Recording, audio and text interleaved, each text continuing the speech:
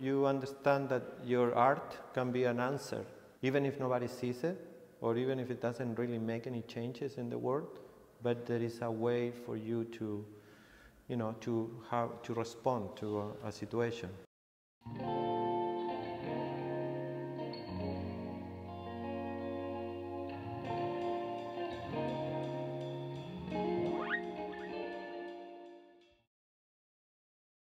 When I was around 15 years old, I became interested in music, especially underground music during dictatorship.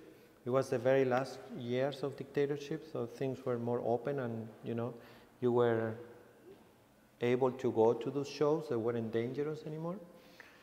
But they were still underground and kind of difficult to know where they were because they weren't very advertised.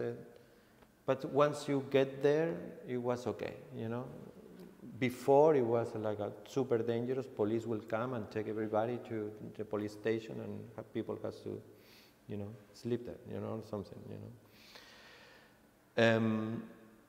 But what was interesting that since during dictatorship it was so difficult to be an artist for people, music became a very important tool because it was a very simple to put together a show, and it was very easy to take it apart or take it down and make it look as if nothing happened here, or at least you can just run away, if police were coming. So that was the beginning of those music shows. They were very, very simple. They were made in very marginal places outside, the centers. But that was the real, let's say, the real resistance to the establishment. And people were doing recordings live. You would bring your cassette and record the gig, and then people would pass those cassettes. So that was, for me, was an obsession. I was very into doing that. It became a hobby, and I became a collector of a lot of music. Actually, when I started the label, one of the first bands that I approached was one of the bands that I loved from that time that never published their recordings.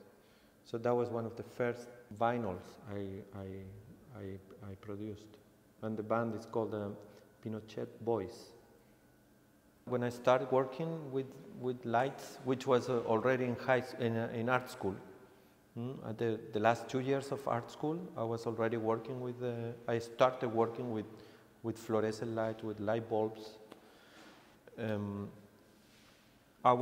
only thing I knew was the tradition of art in Chile.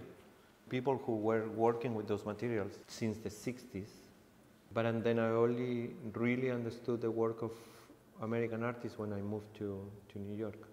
Before it was like seeing a book and seeing images of, who knows what it was, you have no idea what it is.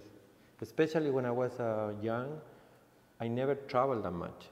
My first trip outside Chile was actually to here, to France, and I'm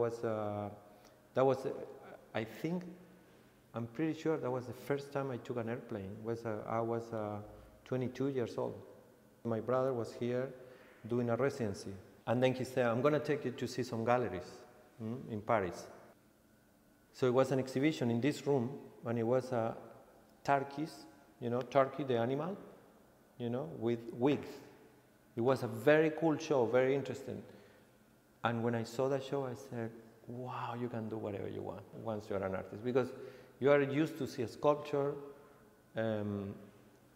paintings, drawings, but this were animals, real animals, with an assemblage of things, So it was almost like a living sculpture. So that blew my mind, yeah. It didn't trigger new work, but it did trigger to understand what I wanted to do. It gave me some confidence, because I was already working with electricity and with lights, but it really gave me this security to say, well, I can choose this or I can choose that, and it's okay, it's fine.